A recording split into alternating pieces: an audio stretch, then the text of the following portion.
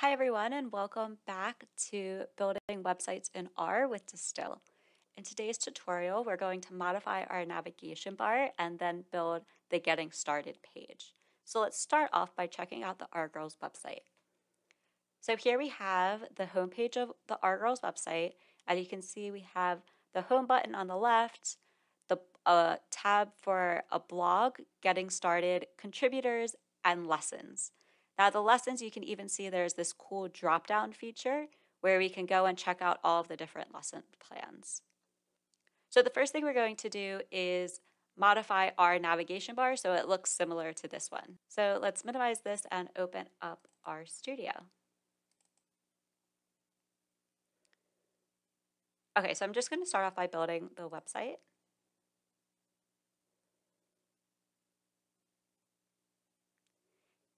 And so here we go.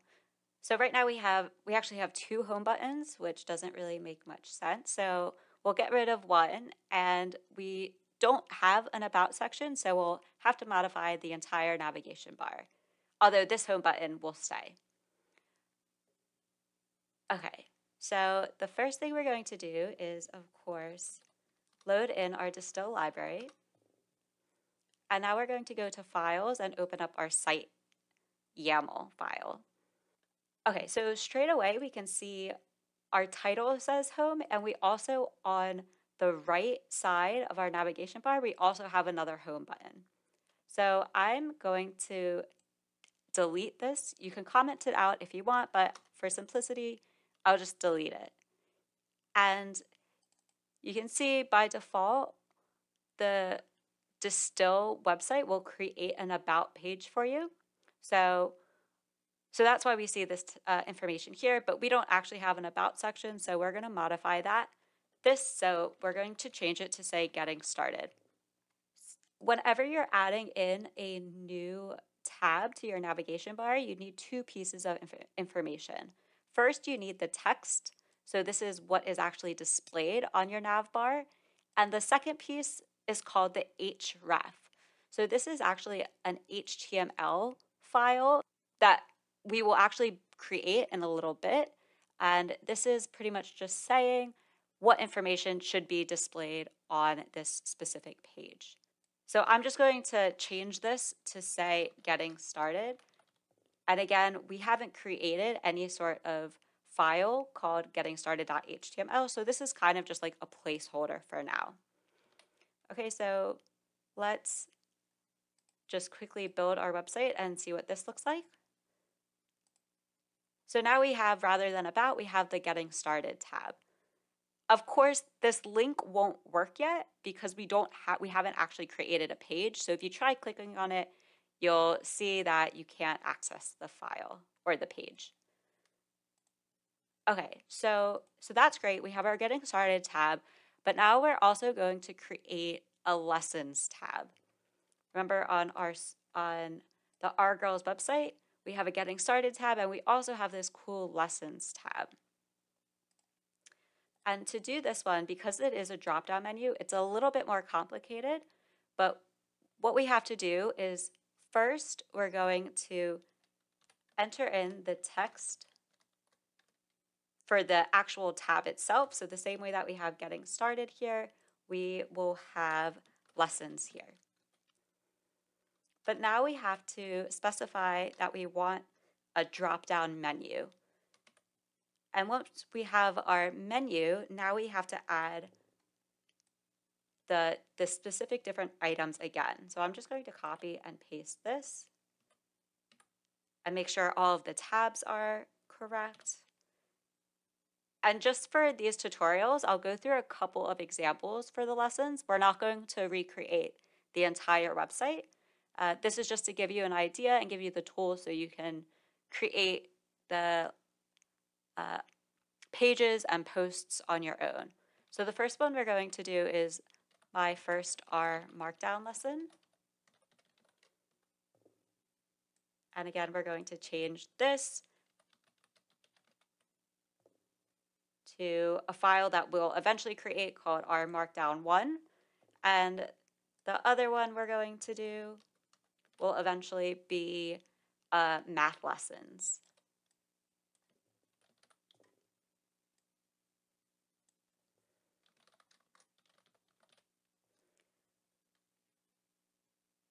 Okay, so let's just build this quickly. Okay, great. So now we have our home button, our getting started button, and a lessons with a dropdown for 2 specific lessons here.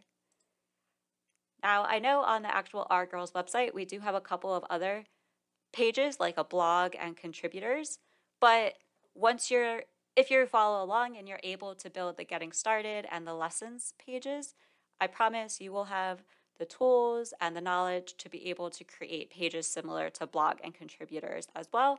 So that's why in today's tutorial, we're just going to focus on the getting started page. And then in the next tutorial, we'll focus on the lessons pages. Okay, so let's go back to our studio. And I do want to point out one thing because I run into this a few times where it's really important to make sure that you have all of your spacing and tabs formatted correctly. Just as an example, say I accidentally have one too many tabs for this menu. So I just did one extra tab here and I save it, and now I tried to build the website. You'll see that I run into an error straight away. So this can be a little tricky, but if you do ever come across an error message that looks like this, please take time to go through and make sure you have all of the spacing correct. Okay, so now if I just do that back and I rebuild the website, it should work. All right, so now that we have our navigation bar set up, we are going to create the getting started page. So to do this, we are going to come down into our console, and we're going to use a function from Distill called create article. And with this, we just have to tell it what we want our article to be named. And I'm going to call it getting started. Okay, and now we can see this created a getting started RMD file. So if we go to files, we can see this has created an RMD file for us. And just so you know, because I'm planning ahead, this file name, the getting underscore started, matches up with our href here for getting started. However, of course, you may notice that right now we only have our RMD file, but it will eventually, once we build our website, our RMD file will convert to an HTML file, which is what will eventually be read in here. Okay, but for now we're going to work on updating and modifying the getting started RMD file.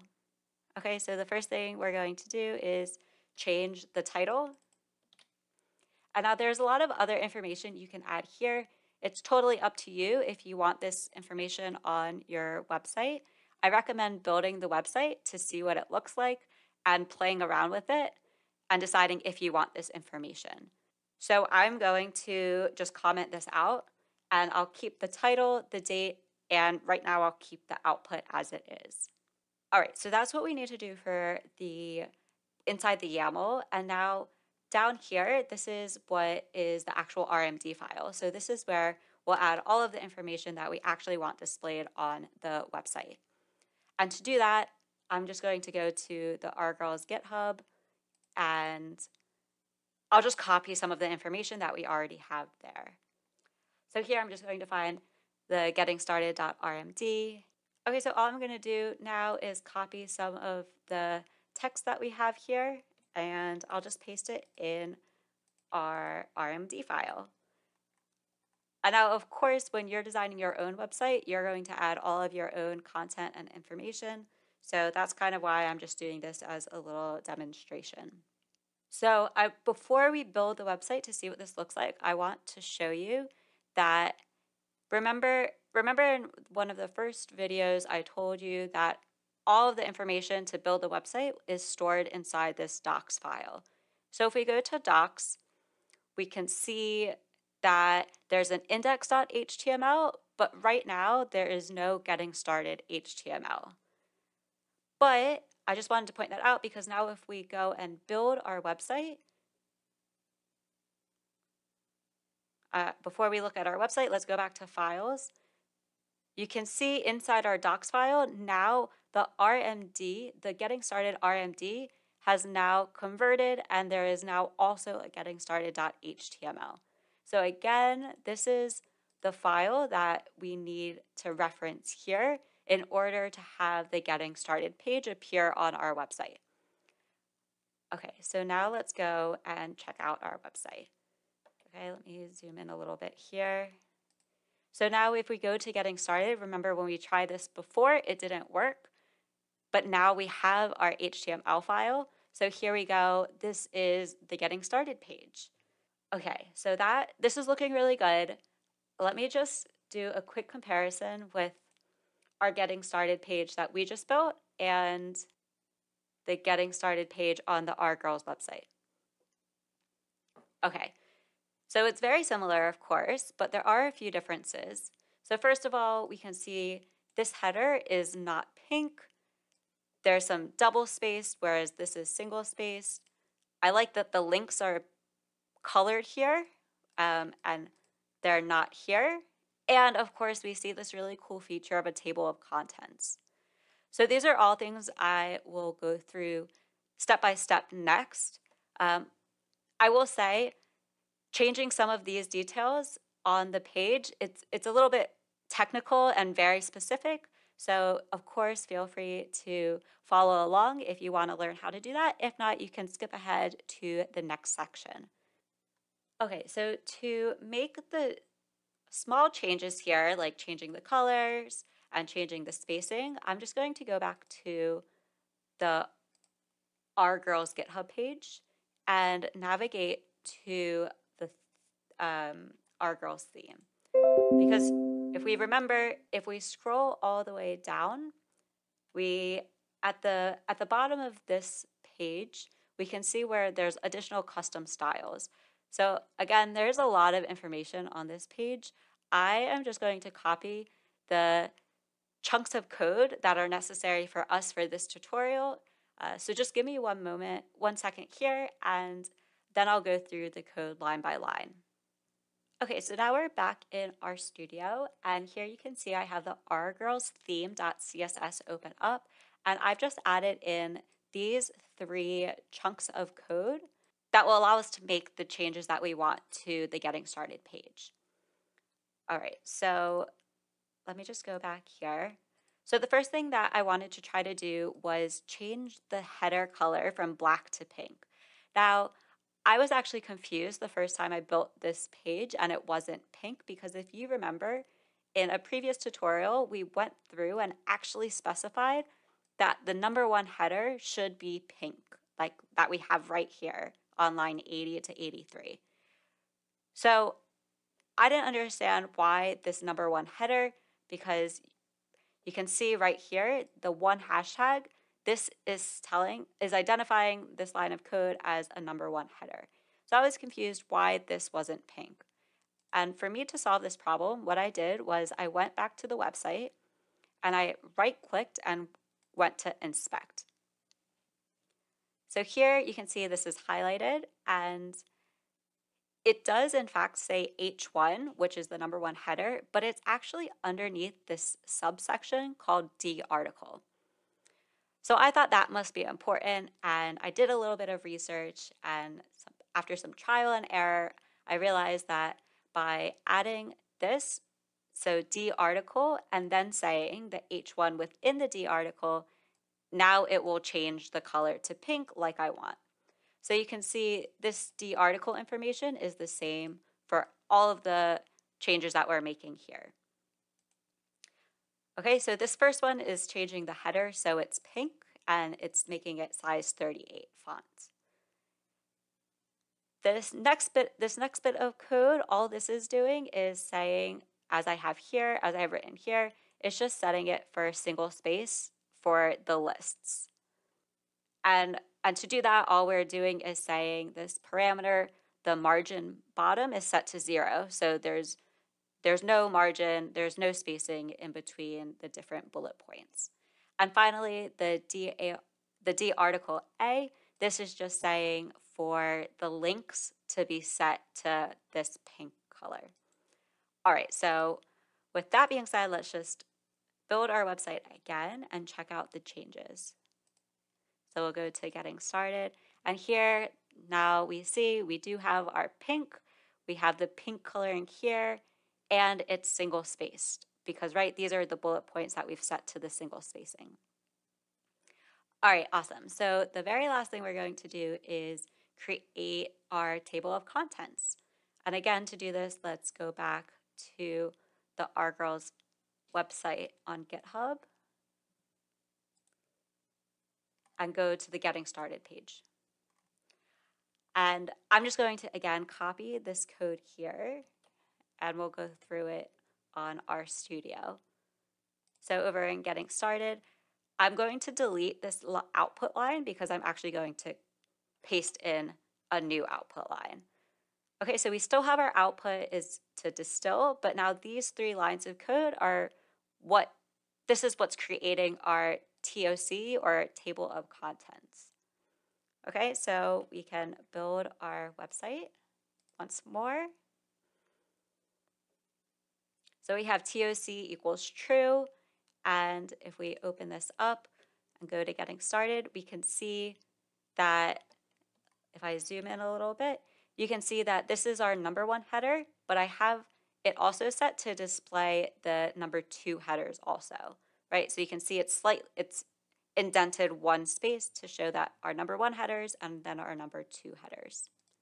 So that's what we have here. The depth of the table of contents is set to 2, and I have the float also set to true. Okay, so let's just once again look at our getting started page. And okay, and the last thing I did want to quickly point out or show you is how to embed a YouTube video. And to do this, I'm going to just go to the YouTube channel. Hi everyone, and welcome to... Okay, we don't need to play that. And if you go to share, so whatever YouTube video you want to put on your website, you can find it and then click the share button, and embed is what we want to choose here. And now you can see that to embed the video, there is what we call an iframe tag. So this is the information that we need to put on our website. So we can just click copy and go straight back to our getting started page. And you can see even here, this is the iframe that I have, but I'll just show you how easy it is to add it in. And I think for some reason, before I deleted this information, but you don't have to. If you build your website with this, it will work and your video should display. But just to show you exactly what I had before, I also made the height slightly larger. So I had 400 and now it's exactly the same. Okay, so we don't need both of them. And if you build your website, you'll be able to see your video. So we will do that once more. And cool. Okay, so now we have our getting started page all set up. And of course, as always, the last thing we have to do is push all of our changes to GitHub. So we're going to go to shell git add -a. And again, that will stage everything, and now we can commit. We want to leave a message.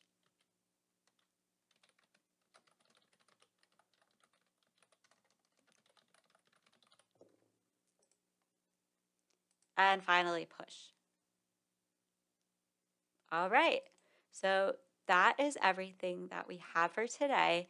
And as a reminder, in the next tutorial, we will go through and build the lesson pages to show you how to create some of those posts, which are slightly different from the page that we just built today. So stay tuned for that, and I hope you enjoyed this video, and thank you so much for watching.